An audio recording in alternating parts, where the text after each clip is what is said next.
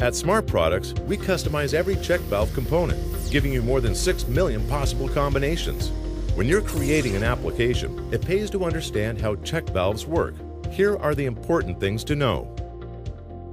First, a check valve's components are in contact with each other all the time, even before gas or liquid flows through it. Any valve that's inactive for a long time can be susceptible to leaking or stiction, where the O-ring has a delayed separation from the seat. When a valve contacts liquid or gas, certain chemicals can cause O-rings to expand, and any debris in contact with the O-ring can keep it from seating properly.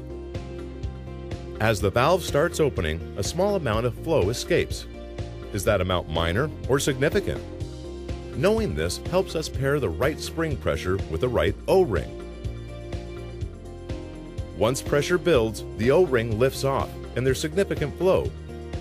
We are now able to assign the opening pressure, one that exactly suits your application design criteria. With the valve fully open, the poppet travels to its limit. To raise flow beyond this takes a large increase in pressure.